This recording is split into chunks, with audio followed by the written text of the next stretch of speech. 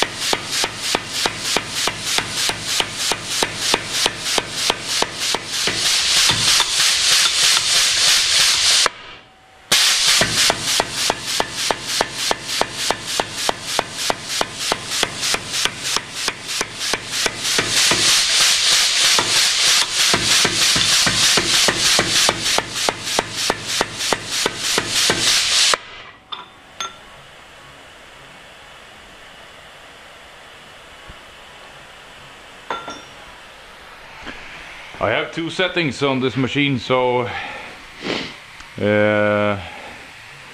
apart from reacting or being controlled by the inductive sensors, I can actually just have an on-off function. So when I push this one, it will move down and stay there and go back when I release. Might be useful. I'm a newbie to air hammers, so I have no idea actually. It was just easy to implement in the software.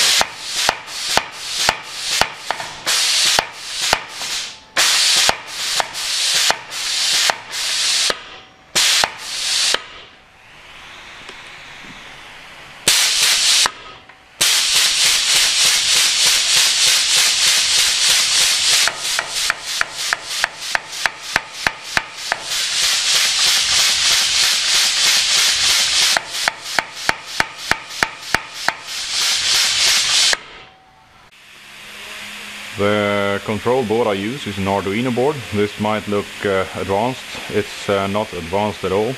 This is just a casing for something else that I found. So I put an Arduino board inside with a connection shield, which makes it easier to put the cables in.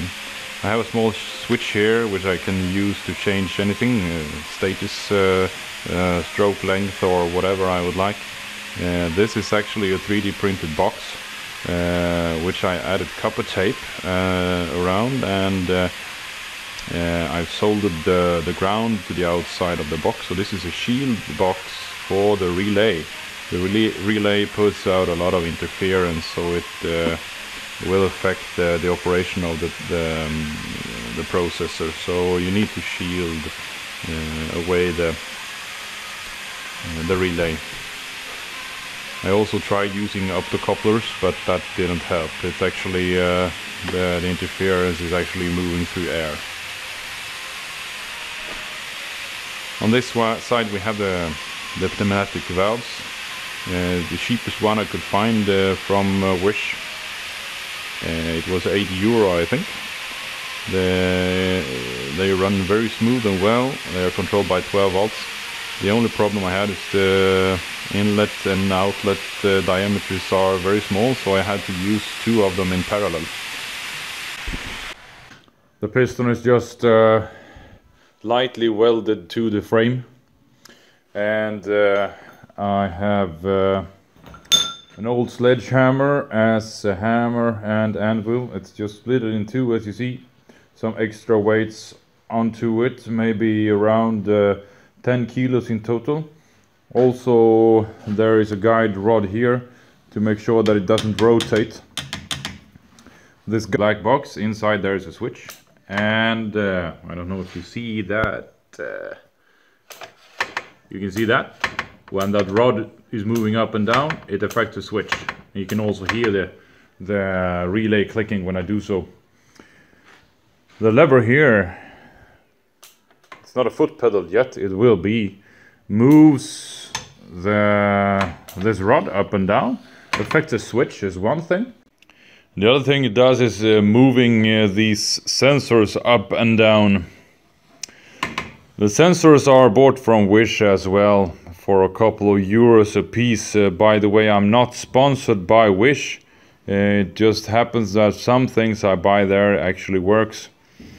The iron rod, when it affects the lower inductive sensor, the computer will tell the relay to switch, affecting the solenoid valves, moving the piston up. And when the iron rod affects the upper inductive sensor, the piston will move down again. So that is what's creating the stroke. The stroke is of course much longer than the distance between the sensors because of the delay in building pressure inside of the cylinder. But it seems to work fairly well. One big advantage with this construction, as far as I see it, is that it's mechanically very trivial. Not a lot of moving parts, springs, etc. As it is in many of those constructions that I've seen online, and I've searched a lot.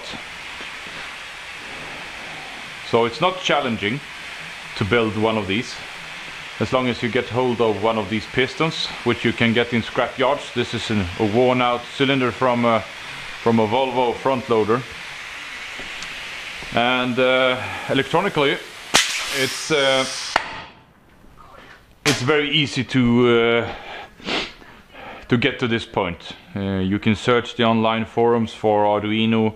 The Arduino boards are just like €5 to buy online, and you can start experimenting with that. Apart from that, you will need a piece of software, of course, and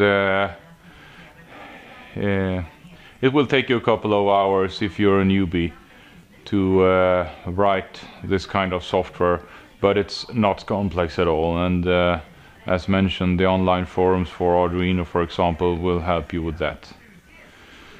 When it comes to the air, I have Atlas Copco compressor with a 150-liter tank, only 2.2 kilowatt, and it managed to run this machine in I would say 5 minutes, and then I see that I have to heat up my piece of iron anyway, so that is not a showstopper. If you need more punch to this machine, you can give it a little bit more air with bigger hoses and maybe other valves, but there is a limitation for these hydraulic pistons, of course. They are meant to be run on a low volume of oil, not a large volume of air, so the inlets are very small, so there is a limitation there. But I recommend this build if you have parts like these laying around, and if you want tips on the software or the electronics, please write that in the comment field. Thanks for watching. Bye.